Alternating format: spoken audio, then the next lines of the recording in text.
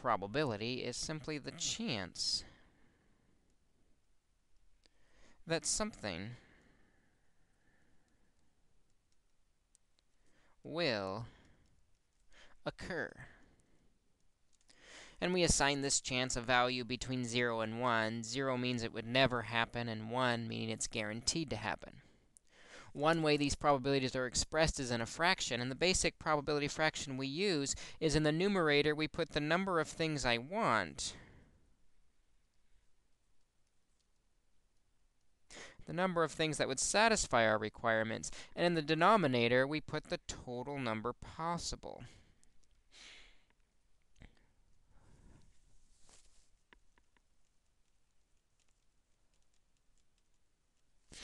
And then we would reduce that fraction of the number we want divided by the total possibilities. So for example, if I have a bag that contains 3 blue marbles, 2 red marbles, and 1 green marble, and we are drawing 1 marble at random, what's the probability we get a blue marble? Well, to set this up, we've got a total of 3 blue marbles that we want. What we want goes in the numerator. Over in the denominator, we're going to put how many are possible. Well, there's 3 blue marbles, 2 red marbles, and 1 green marble. And so if we add that up, we're going to get a total of 6 possible marbles. And so the probability of getting a blue marble is 3 out of 6, which reduces to 1/2. There's a 1 in 2 chance that we're going to get a blue marble. What about a red marble? Well, with the red marble, we put in the numerator how many we want. There are 2 red marbles. There are 6 marbles possible, and 2 out of 6 reduces to 1/3. So we would say we have a 1/3 chance of getting a red marble. How about a black marble? How many black marbles are possible?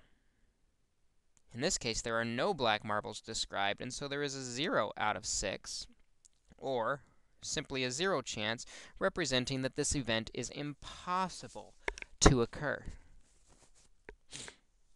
How about this one? A blue or green marble? Well, there are 3 blue marbles in the bag, and there is 1 green marble in the bag. So if we want blue or green, how many total would we be happy with? How many total possibilities could we want? Well, 3 plus 1 is 4 out of the 6 total possibilities. And that reduces down to 2/3. Let's try another probability problem. Here we're going to roll a standard 6-sided dice, the number 1 through 6 on them. What's the probability then that we roll a 3? Well, how many 3s are on this die? There is 1 number 3. Out of how many possible rolls? 6 possible rolls. We have a 1 in 6 chance. What about rolling an even number?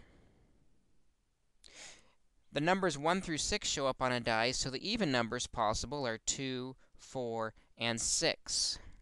So the number of possibilities that we could want is there are 3 possibilities out of 6 that we would be happy with,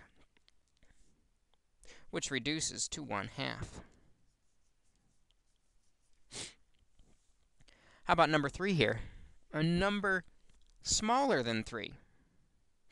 Well, if the numbers 1 through 6 appear on the die, numbers smaller than 3 would be 1 and 2.